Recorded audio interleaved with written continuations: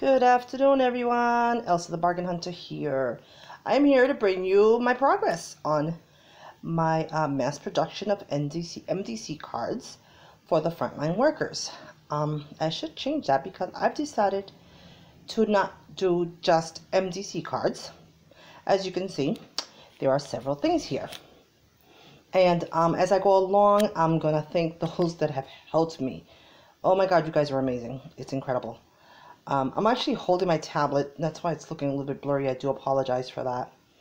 But let me begin. So I've gotten all the layouts done. My next step after this, once I choose, is what paper pad or paper pads I'll be using to use as a background for these creations that I'm making for frontline workers. So here are the MDC cards that I've decided on. I did, I want to say 30 of these.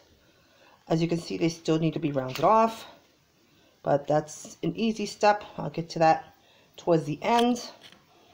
And after watching a tutorial and also after receiving supportive comments and supportive text messages, supportive emails, guys, I love you guys. You guys are amazing. The outpour of encouragement that I've gotten from you guys has been amazing, and I truly appreciate that. So I watched some tutorials on not ATC cards. I gotta get these names right. 3x3 cards. I said, you know what, that's easy enough. So I made a bunch of these, all different colors. Now the paper that I used was from an Amazon pack that I bought. I used it on the MDCs, and I used it on the 3x3s. So I did that. Now these guys were amazing to cut, super fast, super easy, thanks to my sister Linda over at Linda's Thrifty Life. Now this here, Linda gifted to me as an entry for my challenge about a month or so ago. And sis, this is amazing. Guys, it's sharp, it's small, it fits anywhere. And I started cutting these. Took me half an hour maybe, and I made 40 of them. So it took me half an hour, just cut them. And then I used this ruler and I measured 9 inches down, 6 inches across, and I folded 6 inches across, 9 inches down to get the paper to the right size, and then in between I measured 3 inches. So I got my 3x3 cards in a matter of seconds. So that was very, very helpful. So I want to thank Linda for that. Sis, thank you. And you made it so quick and easy. I received several emails from Jay. If you guys don't know her, Jay is a YouTuber here on YouTube, and she hasn't posted a video in about 3 weeks. She's in Canada, but she's a sweetheart. She has commented on my videos, and she has also taken the time to email me, giving me suggestions. Maybe do this, maybe do that. She's actually the one that inspired me to do a little bit more than just MDC cards. And I like the idea because honestly, I would have been overwhelmed just making MDC cards. There's so much I want to do, there's so much I want to learn, and there's no way I can learn unless I do it. So she really encouraged me. Jay, thank you so much. And she's given me tips, advice. She's offered to help me with anything and everything, and she has been there, guys. So for that, I thank you, sweetheart. And she mentioned the ATC cards, that they were pretty simple to make. I was like, but I don't know, I've never made one. And I don't know, I wasn't enthusiastic about finding the tutorial. And then when I was, it wasn't, I don't know, I just couldn't find the right tutorial. So then my sweets, Christina, over in Christina, Michigan, I'm also going to attach her link in the description box, has suggested getting some playing cards and using those because those are the same size. I was like, perfect. Now these playing cards right here, I got them on clearance for, I think it was 10 cents, 10, maybe 20 cents, no more.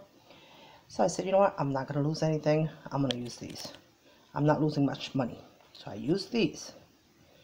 And then, if you guys remember, for those of you guys who've been with me for a while, this is the shelf liner that I got when I first moved here to line up the shelves of my craft room. Never got around to using it.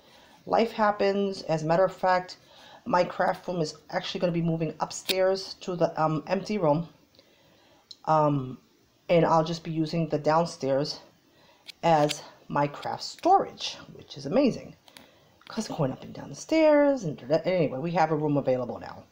So I'm glad I never used it. So anyway, this shelf liner is adhesive. And as you can see, what I did was I lined up the cards on there, removed the adhesive, stuck the card on there, cut around them. Now, this is the back of the cards. As you can see, that's the front.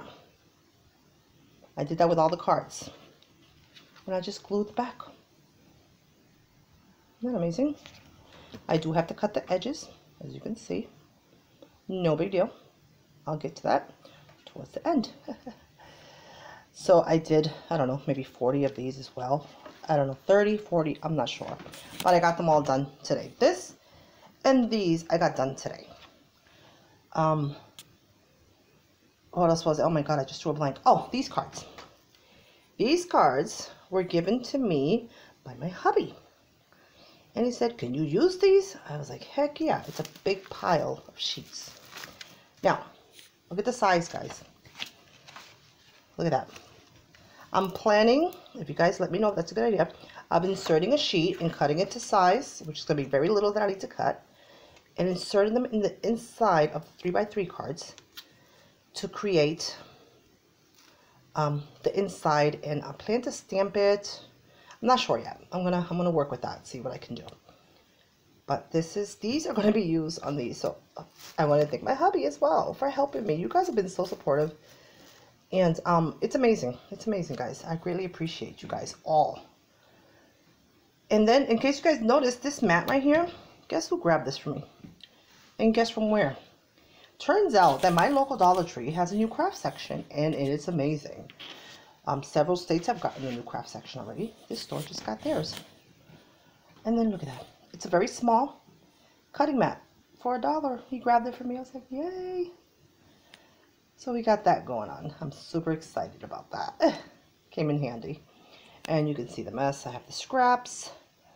I have my cup of coffee over there. More scraps. I just have a mess. But it's worth it, guys. It's really worth it. I did order the bags. The cellophane bags, and I should be getting them Thursday, no later than Friday. But for some reason, Amazon says one day, and they actually deliver a date early. So I'm praying for Wednesday. I'm hoping that I will have these all done by Wednesday. The only thing I still have left to do, which is the final step, I guess, I don't even know, is to choose what paper pad or pads I will use as backgrounds for these. Embellishments, stickers, paper pads, you know, whatever it is that I need to do. You know, I'm getting the baggies. So I'm praying that these will be done and ready to be gone by Friday. Believe it or not, guys, a week. I plan to have all 100 done.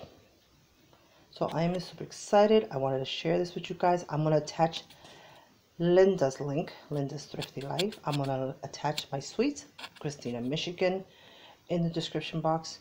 I'm going to attach Jay in the description box. Ladies, thank you so much, so much for your support and your help. It is so greatly appreciated. Thank you, guys. I'm waiting on some more material, and I will have another video up by Monday. Supposedly Eli's coming this weekend, so you guys know when Eli's around, I do not do much crafting. Guys, take care. Love you. Bye.